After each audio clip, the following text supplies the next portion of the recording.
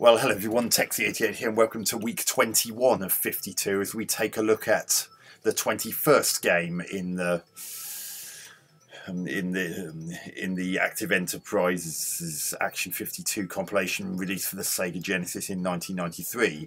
And as we can see, week 21 is called Intruder. And how does an intruder get into a house? In through the window. Yeah, I'll get my coat. Let's just get on with this.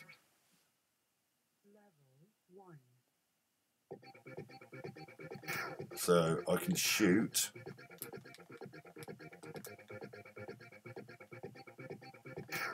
Even though, so it's not side on, so I'm not actually jumping. I'm actually. It looks like it's.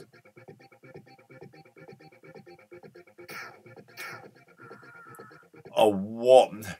So if anything so much as scratches his Adidas boots, then he dies.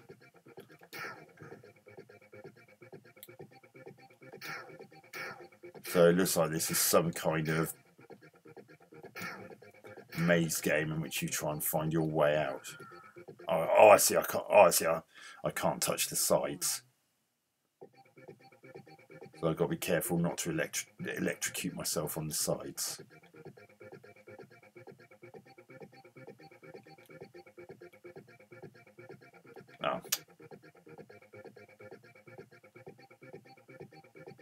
Oh, thank God for that.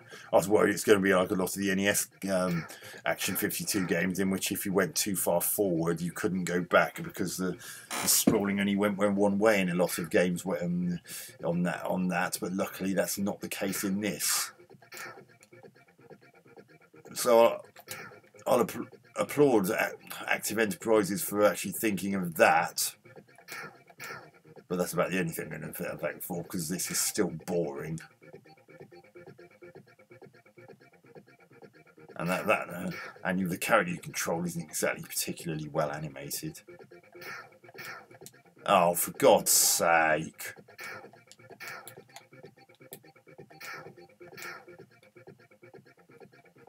Just be careful not to touch that. I mean, I can't help feeling. Oh, God damn it! I wasn't low enough. Oh, this is putting me right back to the start every time, isn't it?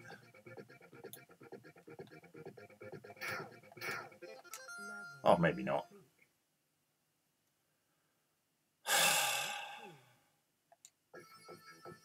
Different music, but again, this has one of the other problems shared with the other games which have scrolling like this. Why am I so close to the right-hand edge of the screen? And when you go the wrong way, it's exceptionally tedious having to go all the way back.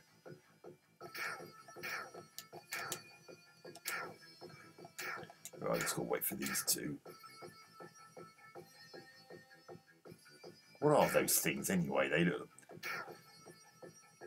They look a bit like Daleks from Doctor Who, but with the flailing arms instead of guns.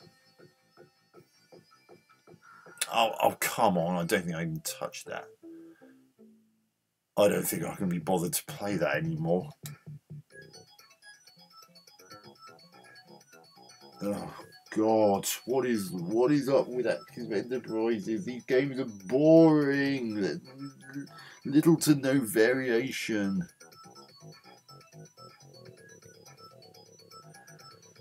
Okay, so that was Intruder. Graphics, I could have done without the intensity of the blue background. It's a bit of an eyesore, and it generally wasn't particularly pleasing to the eye. Something less intrusive would have been a bit less of an ocular assault. Animation of the walk cycle of the character you control isn't great. I've seen way better. I mean, about a decade earlier, the 8-bit computers got gargoyle games Tia Nanoch, and look at the beautiful animation on the walk cycle of the main character in that. and that was about 10 years earlier, on an 8-bit machine with way less storage space.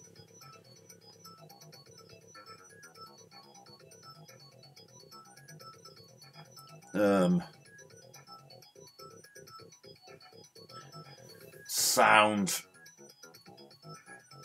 usually the same old problem. Sparse, unimaginative, dull sound effects, and music that though is welcome, doesn't really suit the game and doesn't sound particularly amazing for a 16-bit machine either. Gameplay though, repetitive, dull, not enough to keep your interest held for long. It's just the usual problem with the games that are scrolling on this compilation. You're too close to the edge of the screen, giving you minimal time to react. So yeah,